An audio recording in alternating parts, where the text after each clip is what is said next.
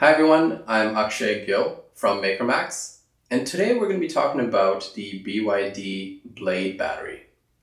Now the BYD Blade battery has been in the news quite a lot this year, and mostly because of the marketing that was done towards its safety. Now battery safety has been a topic of rising concern this year and the previous few years because of the fast adoption of electric vehicles and any types of battery operated devices that are more performance hungry. Now, because of this fast adoption, there are a lot of companies that are trying to scramble and create solutions, create electric cars, electric bikes that have not performed so well in the field, that there have been issues that have led to battery fires. Some of these have been caused by cell manufacturing, some of these have been caused by systemic issues, some of these have been caused by lack of quality control procedures.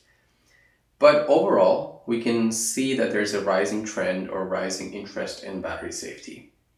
Now BYD, you can think about this as on a marketing side or a technical advantage that BYD wanted to put out with their Blade battery, but their prime focus in putting out this battery's marketing message was that this is the safest battery around. This is what you should choose for your high performance platform, be it an electric vehicle, be it an energy storage device. Partner with us and use our battery technology. So in this video, we're going to take a look at what are some of the technical advantages of BYD Blade battery and what are some of the things that are more just marketing mumbo jumbo. Okay, so the BYD Blade battery is uses prismatic type cells. And as you know from some of my previous videos, there are three main form factors that are available in the market today, which are cylindrical, pouch, and prismatic. Now, the prismatic form factor offers a hard casing around the cell's interiors, and it has more of a prism or a rectangular type structure.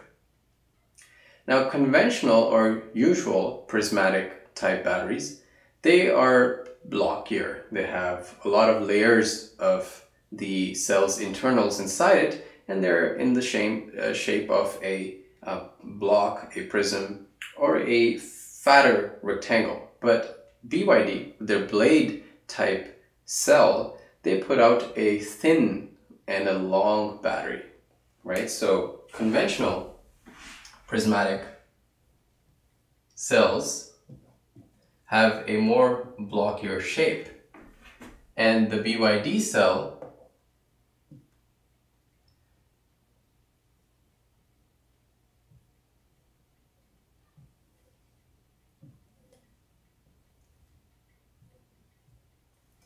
is something more resembling this type of a structure. So it's thinner, it's longer, and the width is less. So width and the breadth and the width is less, the thickness and the width is less, but the length is long.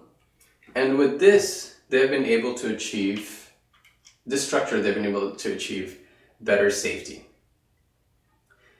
So to understand technically some of the advantages that make this battery safer, let's start by what BYD told us in their unveiling event earlier this year about the BYD battery. And they said three main things. One was that they've used an LFP based chemistry.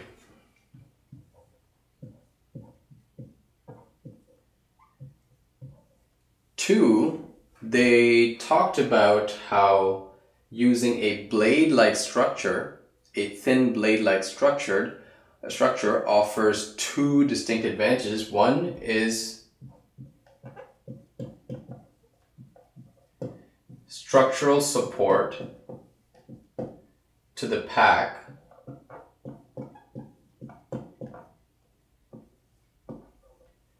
right? So with this, what they talked about in the event was, if you look at a conventional battery pack, you would have maybe 3 or 4 cross members or structural members that are keeping the battery pack intact and providing structure to the vehicle that it is in. talking specifically about an electric vehicle application here.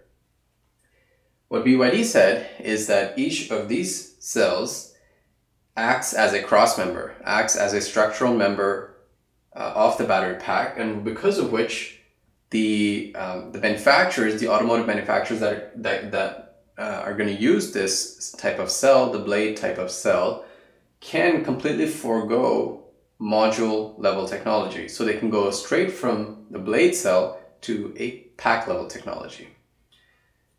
And each of these Blade cells is going to offer structure to the battery pack, something similar to what Tesla has talked about in their Battery Day event.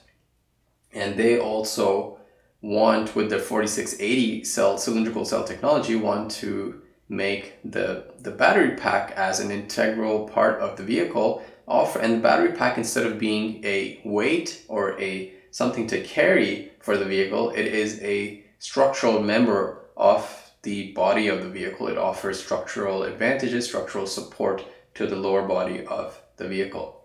And that's what BYD is, a similar type of things that they're promising with their Blade battery pack.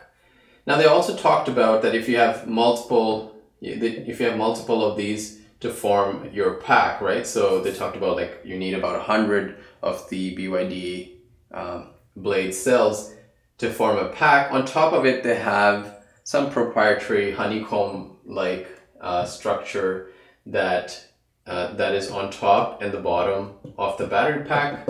So some honeycomb-like structural members that are on top and bottom once your full battery pack is made, that offer some additional strength and additional safety to the pack. But our focus in this video is talking specifically about the BYD cells and their decision to go with a long member type cell structure or cell form factor instead of the regular block type prismatic structure. What else did they say? They said that they put the cell through the BYD cell, the Blade cell, through a lot of different types of tests, including nail penetration. You can find some videos on YouTube about the nail penetration test that BYD had put the Blade cell through. They'll show you a NMC test first, NMC cell being tested, not the Blade NMC, but a general NMC prismatic cell being tested, a general LFP prismatic cell being tested, more like a blockier shape, and then the BYD nail penetration test. And they show the distinct advantages that the BYD Blade cell offers. Some of that we're going to be discussing. They talked about crash testing, overcharge testing, over temperature testing. And in all the different tests, what they saw and what they promised was that these cells, the Blade cells, performed extremely well. There was no smoke or no fire in any of these tests that they had performed. Now, the only data that I was able to find so far was from the nail penetration tests that they have posted.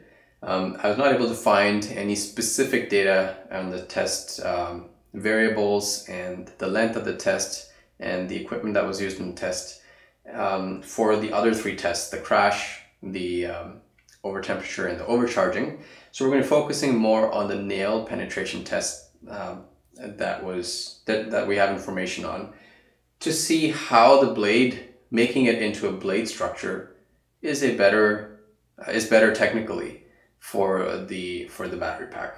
Okay, so the last one is the tests.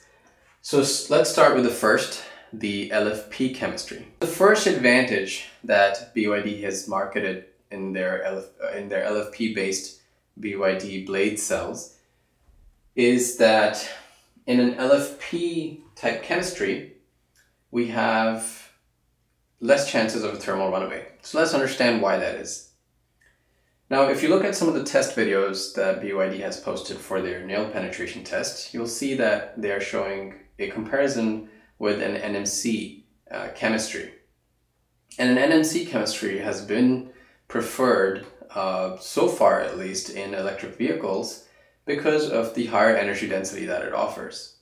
Right? So because of that, NMC was taking precedence until about mid this year, when LFP suddenly got a comeback. And that was mainly due to some of the supply constraints of the NMC cathode. And LFP was able to, there have been advancements on the LFP type cathode that have brought its energy density to be not equal but similar, not so much less either than the compared to the NMC cathode. So because of this, LFP cathode has taken some of the market share back in the electric vehicle space, and even Tesla was talking about bringing the delivery times of some of the Model 3 vehicles, Model 3 or Model Y vehicles, back by a couple of months for customers if they choose their CATL based LFP type battery pack. If they choose that battery pack, then they can ship much sooner. And if they choose in their regular NCA type battery pack, then it'll take a little bit longer for the delivery. So there was some supply constraints on, I think, the nickel side that caused this. And so because of that, LFP took some market share back this year. But LFP has a lot of times been marketed as a safer chemistry. And the main reason for that is because in thermal runaway, we have, well, thermal runaway, if you've taken our battery safety course, then you understand that thermal runaway is caused due to a negative chain reaction, which is triggered by a high temperature or a high pressure scenario. So the high temperature scenario inside the cell causes some reactions to be unlocked, which wouldn't have taken place if that type of high temperature, high pressure scenario didn't exist inside the cell. But because that high temperature, high pressure now exists inside the cell, some of these new reactions, which are exothermic in nature, these get unlocked. And when I say unlocked, they start to cause a negative chain reaction. So you have high temperature, high pressure inside the cell. Some reaction starts happening, which are chemically exothermic in nature, because of which more heat is generated. And that heat increases the cell internal temperature even more, then causing more types of exothermic reactions that then basically keep increasing the cell's internal temperature until it catches fire. Now, that until it catches fire part is interesting, because for catching fire, you need oxygen. Now, if you choose a NMC type cell or NMC type cathode, if an NMC type cathode goes through thermal runaway, it has a higher tendency to release oxygen as a byproduct in the thermal runaway stages. Because oxygen is released as a byproduct of thermal runaway, this oxygen has a higher tendency to catch on fire at the later stages of thermal runaway, which is why we see that a NMC type cell has a higher probability of catching on fire when it goes into thermal runaway. An LFP type cell or NFP type cathode, when it goes through thermal runaway, then the byproducts don't have oxygen, and because of which the probability of the cell catching fire, even if the temperature of the cell increases, the probability of it catching fire is reduced. And this is one of the main reasons why LFP is marketed as a safer chemistry to go with. So LFP, that's how they got their first advantage, but that's not something new. We have LFP type batteries, LFP type prismatic batteries. Many different manufacturers make those types of batteries. The second advantage that BYD has marketed is the pack structure.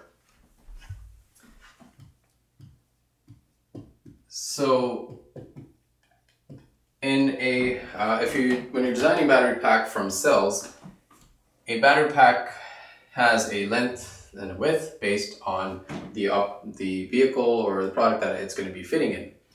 Now, if your cell length, so say your cell length is L1 and your pack length is L, if your pack length is much larger than cell length, this means that you need to put many of these cells in a series parallel combination to extend into the length of the pack, right? And because of this, yes, you might be able to electrically connect these cells in some way, but there is a mechanical disconnect between the cells. And because of this mechanical disconnect, they can't offer a structure or structural support to the pack. So structural support has to come through other means, which is usually done through cross members or structural beams that are put, right? You have structural beams every so often in the pack, and you have cells in the middle. And at that point, the cells, right? And then at that point, the cells are nothing but a weight that the pack is carrying. And what the industry is moving towards is a cell-to-pack type of technology. Before, cells were put in modules. So in this, I've just shown 4 cells in series, but actually if you open a battery pack of any type of EV that the main players are manufacturing today and shipping today, you'll find the cells are separated into modules. So the cells are separated into modules, which are a combination of cells in a certain series and parallel configuration, right? And these modules offer some advantage. They offer, you could split up manufacturing of your lines, your manufacturing lines in a way that you can first finish the modules. You can go from the cell level, which would be your smallest subunit. You can get to the module level in a factory line, and that factory line, the end of that factory line produces modules. Those modules are then used by the next line, which makes packs. And there are advantages of doing that. One of the advantages is, for example, serviceability or handling. When you handle a pack, if you have higher pack failures, either in manufacturing, in testing, or in service in the field, if you have higher pack failures, you want to make it in a way that if one cell fails, for example, maybe nothing needs to be done. But if a group of cells fail, then instead of having to change the full pack, you're able to change just one module or one group of cells and replace another module in there. Then that offers service advantages, cost advantages to the manufacturer, and possibly time advantages of getting your vehicle serviced, instead of just, if there's no modules and if you only have cells, then picking cell number 522 from the pack is going to be a tedious process, right? So offering a module type technology allowed the industry to get to where it was today. But now, since battery technology is getting much better and there's a lot more trust in battery technology, a lot less failures, because of that, more and more manufacturers are talking about going straight from the cell to the pack level. And with it comes the structural advantages of doing so. Because with modules, you have interconnects, you have wires that are running between modules, and the modules, since they don't run to the length of the pack, they can't offer structural integrity to the pack.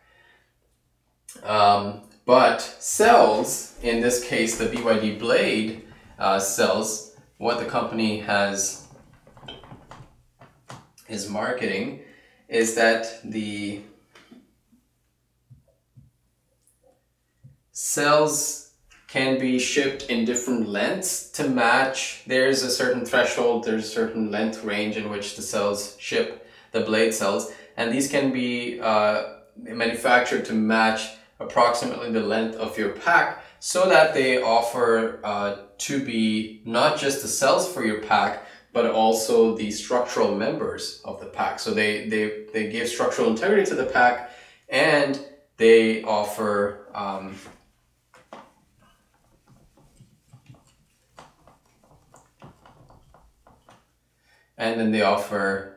obviously the energy. Now, I haven't seen cell or pack designs yet which just use the cells, the blade cells, as their structural members. There are still other structural mechanical members that have been placed in the packs that allow for the pack to pass all the safety standards under all kinds of automotive standardized testing. But the blade batteries, because they extend the length of the pack, they definitely offer some structural advantage to the pack. Not a full solution yet towards providing a full structural pack, but a step in that direction, in my opinion.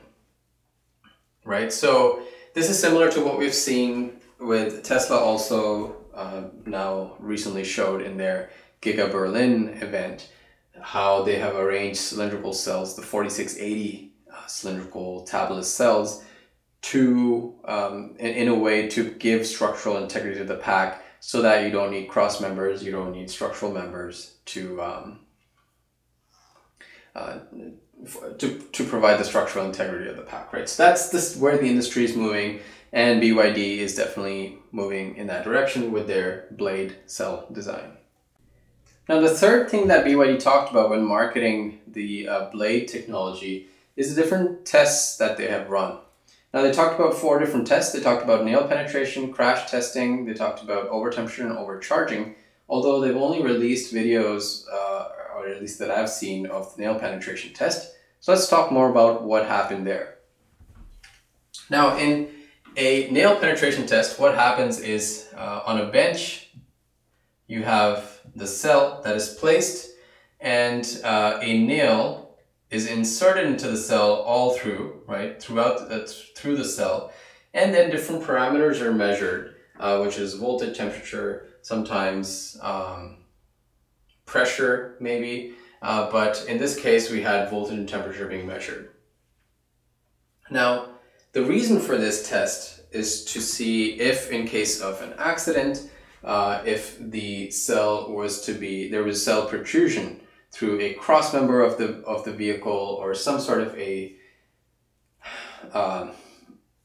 just mechanical member of the vehicle that was in the accident, or another cross member that penetrated into the battery pack, and the cells were penetrated, what would the reaction of the cells be?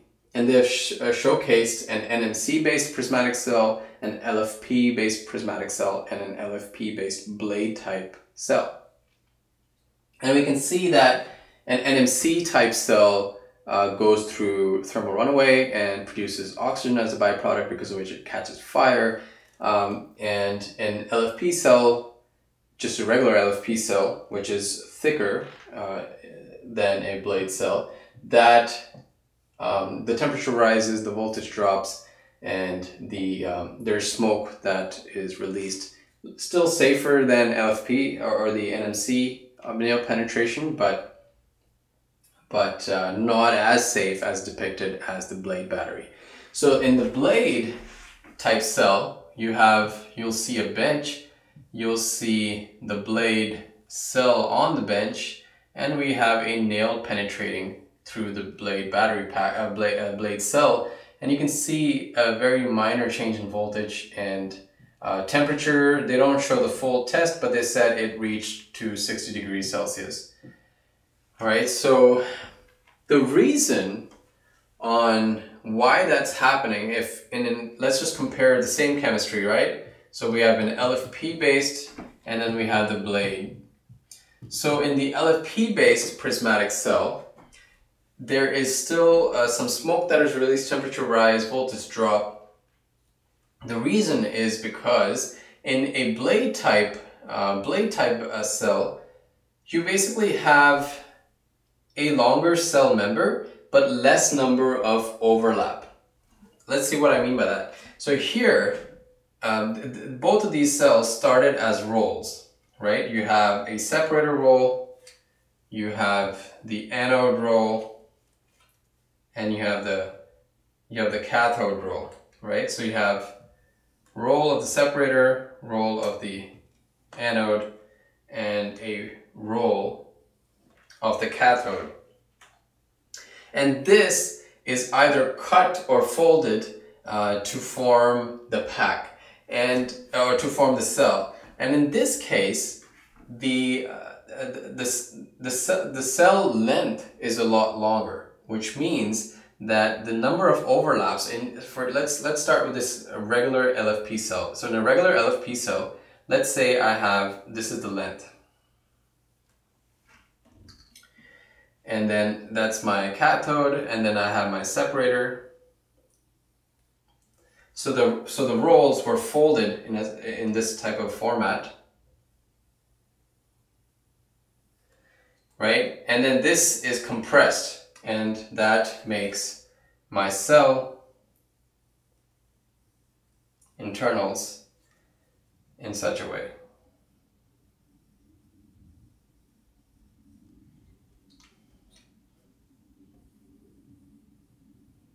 Right? So I have my anode, cathode, and separator. But now, if I think of the cell being penetrated by a nail, if the cell gets penetrated by a nail, then there's going to be a lot of members that are penetrated. A lot of anode, cathode shorts that have happened, because the nail doesn't only go through one member, it goes through multiple of these members, right? Just because the cell is thicker and less in length, in size, when the nail penetrates in the test, it's going through many of these layers and penetrating all the way through, and then causing that internal short to happen, which causes a thermal runaway reaction inside the cell. Now in a blade,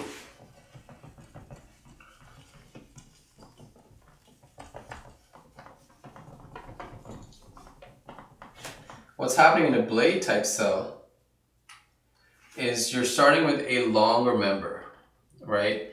And I would say the simplest blade type cell can be made by not folding at all, right? So you just have one long sheet of separator, one long sheet of anode, and one long sheet of cathode, right? That you just cut from these rolls, place it in the structure, and form the blade cell. That's the simplest way you can make a thin and a long cell, right?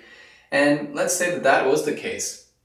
Then in this case, the nail would only penetrate through one layer of the anode, cathode, anode separator, and cathode. And it essentially just cause one internal short between these layers. So the short still exists. It's not that the internal short doesn't exist, but there's one, in this case, there's multiple. So the way to compare apples to apples here is if I took multiple nails.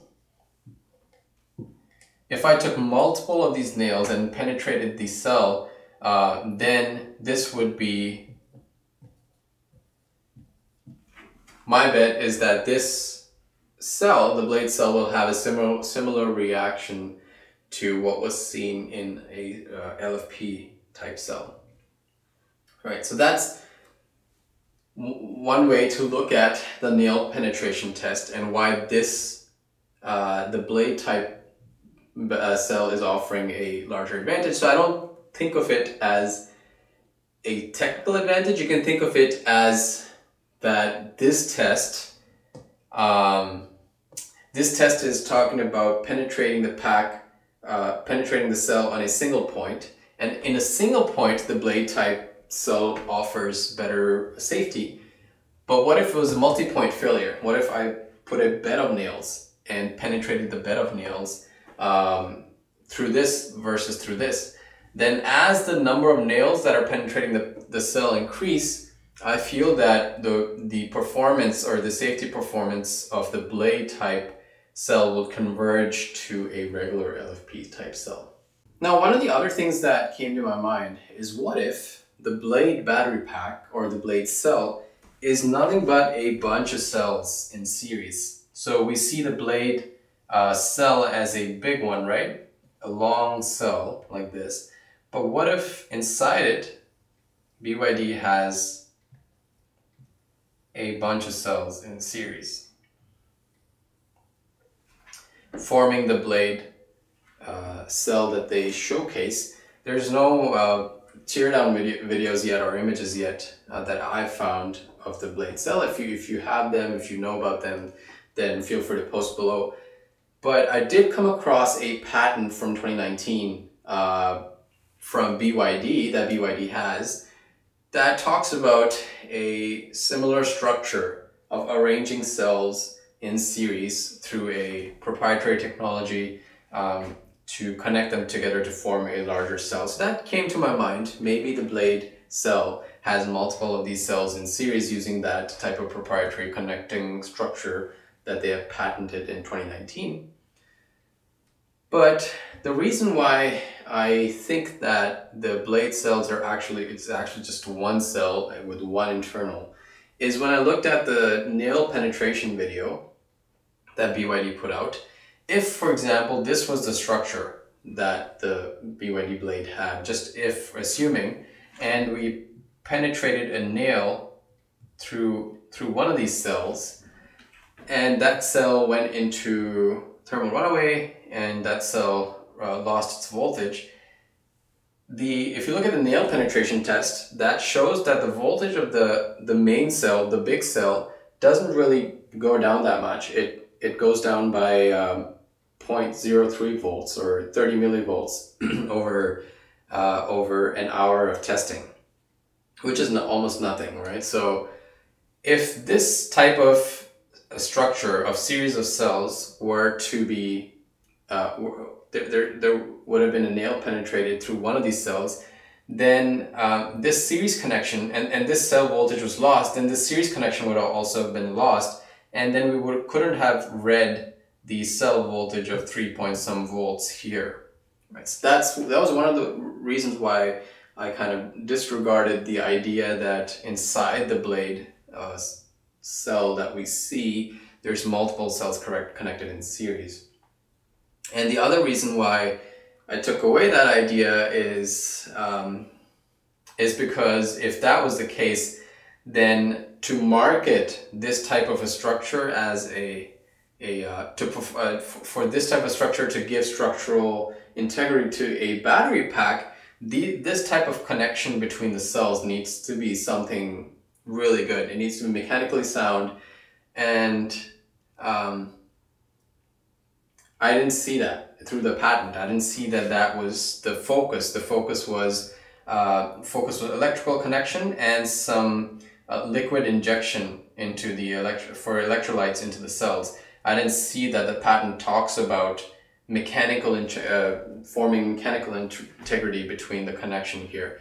So because those two reasons, I feel that the idea or the thought that there are multiple cells that are placed in series inside the Blade cell that is showcased is not correct. But if you disagree with that, if you have other thoughts, feel free to comment below. But that was my conclusion. So where are we at this point? So we've discussed the LFP chemistry, we've discussed the structural integrity, Blade cells giving structural integrity to the pack, and the different tests, and we covered the nail penetration tests. So how do I feel about the Blade pack? Well, the way I feel is that just the nail penetration tests wasn't enough for me to put all my money on BYD's Blade technology. I would like to see more types of testing. If nail penetration is the test, then I would like to see that what happens when multiple points of the cell are penetrated. Because in a regular pack scenario, if you have a battery pack and with multiple cells, and then you have one with just the BYD Blade cell extending to the length of the pack, a nail penetration test that was done talks about, in a realistic scenario, would be that a member protrudes this pack in such a way. Just one nail protruding the pack in such a way. And this is more likely if the pack had a smaller surface area. it's less likely if the pack had a larger surface area. If pack has a larger, or the cell has a larger surface area, then the likelihood of a member or multiple members hitting or penetrating the one single cell is larger when the cell surface area is larger. So the nail penetration test, I feel should be the number of nails should be respective to the surface area that the cell is introducing. So an apples to apples comparison of a smaller prismatic lithium-ion cell going through nail penetration would be if the blade cell was put through multiple nails penetrating through it. And I'd also like to see the data coming in from the overtemperature tests, the overcharging scenario, and the crash tests, because those were just talked about in the presentation, but no actual data. There was no actual data that I could find on those tests. So in conclusion, I feel yes, it's a step in the right direction, the BYD Blade, battery pack and the BYD Blade cells. LFP seems to be the way the industry is moving because of the concern of safety and because of some of the supply constraints of nickel and cobalt. And we've seen that the industry is moving towards a structural battery pack, and that can be accomplished mostly by a cylindrical type cell or a prismatic cell, because those are the form factors that have a hard casing. A pouch type battery pack can't offer a structural member because it doesn't have strict structural integrity on its own. So in cylindrical designs and prismatic designs, what we've seen with the Tesla 4680 cylindrical and then the BYD Blade prismatic cell, this is where the industry is moving. This is where BYD is moving. This is where Tesla is moving. And this is where the main players will move, going straight from the cell to pack. In terms of the Blade, I definitely think it's a good innovation, but it's the first step towards a newer battery technology, safer battery technology, definitely using LFP. But what I would like to see is more independent testing, more openness towards test results, so we can have a better understanding of what is happening in the cell's internals when it is being put through different types of tests, different types of scenarios. And maybe right now we saw recently one of the BYD Han vehicles. BYD Han is like a sedan that BYD sells, and that had gone through some independent testing, and it had ignited, the pack had ignited 2 days after the test. So it had gone through some crash testing, independent crash testing, and the vehicle at the time of the crash was okay, but 2 days after, just sitting there, it caught on fire. And BYD issued a statement about this test as well, and they talked about how the coolant that was used by the testing facility for this vehicle was a conductive coolant, and because of that, there was because of the crash, there was a coolant leak in the pack, and that coolant leak because it was conductive, caused a short inside the pack, causing the thermal runaway reaction, causing the vehicle fire. It was interesting to see how that was 2 days after the crash. But that was BYD's statement. So more such independent testing will tell us more about how this Blade battery pack performs in the field and under different scenarios. But this is the information we have till now, and that's based on that information, that's what I have to share till now. Happy to know your thoughts about what I've shared, or if anything I've missed, or any other details that you have, please share it below. And thanks so much for watching.